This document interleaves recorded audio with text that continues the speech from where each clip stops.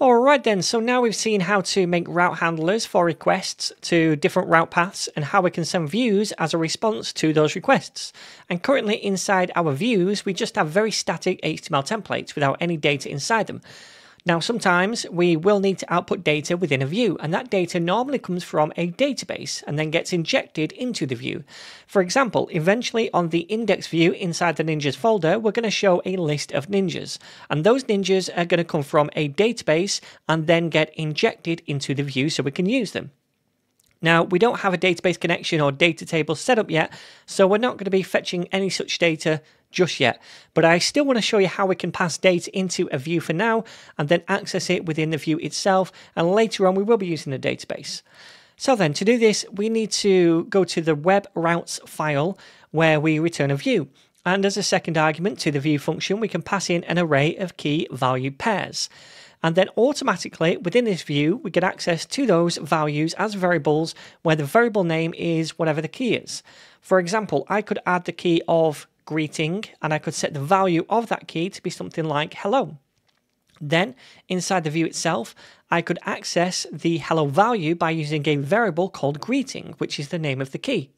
So if we head back to the index view, let's try outputting that variable somewhere in the template, like inside a p tag. Now, when we're using Blade, we can output a dynamic value by using double curly braces, and then whatever that value is. Now, this could be a variable or it could be an expression. In our case, we want to output the greeting variable that got passed into the view, but this could also be any other kind of expression that returns a value, which then gets output here in the template when it's rendered. And the value also gets sanitized by Blade as well to escape special characters. So this Blade syntax is kind of like using an echo statement along with the HTML special cards function to output a value. But clearly, it's much easier this way and it looks cleaner too. So if we view this in a browser, refresh the page, hopefully we're going to see hello right here, which we do. And that was the value of the greeting variable. Awesome. All right, so the next thing I want to do is pass through another item here, which I'm going to call ninjas. And I want the value of this to be an array of ninjas that we can then output inside the template. So what I'm going to do is actually paste in this array right here as a variable called ninjas. And this ninjas variable is just an array of arrays. So each ninja is an array in itself with a key of name, a key of skill, which is a number, and a key of ID. So we want to pass this ninjas variable in as the value to this. So let's do that. So $ninjas. And then now we can access this ninjas value inside the template. So I want to do this now, and I want to output an li tag for each of these ninjas, so 2 in total. Now later on when we learn about Blade directives, you're going to see there's a much easier way to do this, but for now I just want to manually create 2 li tags. So let me delete this content right here, and instead I'm going to do an anchor tag right here. We'll leave the href for now. We'll come back to that, but inside here I want to output the ninja name. So again, double curly braces, then we can access the ninjas variable, which is the key name, remember, this thing right here, ninjas. And then from that, I want to access the first element inside it, because remember, we have 2 ninjas, this one and this one. So we're accessing the first one first of all, and then from that, we want the name key. All right, so we're grabbing the first ninja and then grabbing the name key. All right, so I'm also going to do this for the second one. So let me copy this and paste it down here.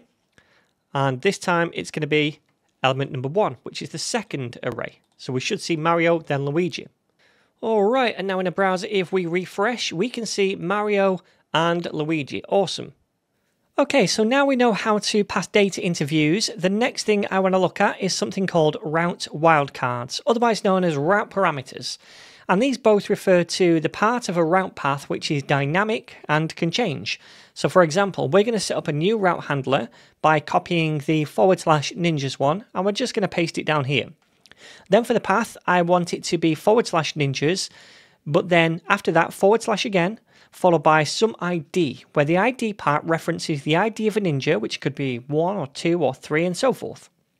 So that part of the route, the ID, is dynamic. It can be different values. So we'd call that part of the path a wildcard. And the way we denote that in the path itself here is by using curly braces and then giving this wildcard a name. In this example, we'll call it ID. Now, Laravel captures this wildcard when the request comes into the server, and it provides it to us as an argument inside this function. So I could register that wildcard argument by saying $ID right here, and then we could use the ID value within the function itself. Now, as a view, we're going to shortly make one called show inside the Ninjas folder. So we'll say ninjas.show as an argument right here when we return a view. And then we're also going to pass in the ID to this view as a second argument. So we'll name the key ID, and the value of that is just going to be $ID, which is the argument we get access to. So then, now if we visit /ninjas/1, for example, in the browser, it triggers this route handler and it captures the 1 value, which is the wildcard. And then that value 1 is passed into the handler function as the ID argument, which we then forward into the view. Likewise, if we visit /ninjas/2 in the browser, then it still triggers this same route handler, but this time the ID wildcard is 2. And therefore, this ID argument has a value of 2, which then gets passed into the view. So this route handler is going to be triggered for any ID value that matches this route path. And that ID value is going to be captured and passed into the view. Now, eventually, we might use the ID within this function to fetch a record from the database with the ID, and then we'd pass that record into the view instead. But we'll do that later in the course. For now, let's try making the show view inside the Ninjas folder and outputting this ID variable. So let's go over here and make a new file, and we'll call this show.blade.php. Inside here, we're going to type out doc and then tab to boilerplate this new view. We'll update the title to be Ninja Network, if I can spell it. There we go. And then for the body, we'll do an H2 that says Ninja ID. And then we want to output the ID value that we pass through. So we can just reference that by using double curly braces to output a dynamic value and then $ID. All right, so we'll try this out in a minute. But before we do that, I want to go back to the index page. And I want to link each ninja to this route, /ninjas/ID, and we can use the ID from each ninja. So let's go back over here, and then the href is /ninjas.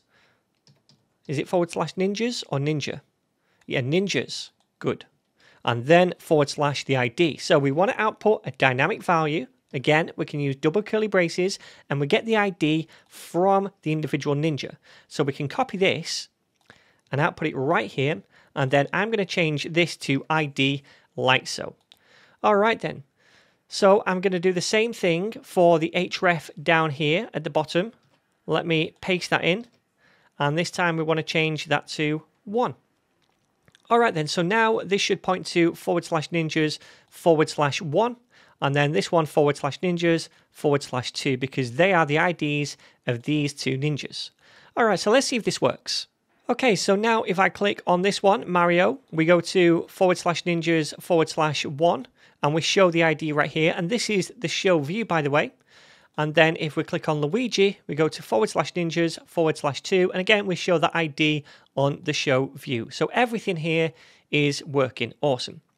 Okay then, my friends, so that is how we use route wildcards and also how we pass data into views as well. In the next lesson, we're going to learn more about blade syntax.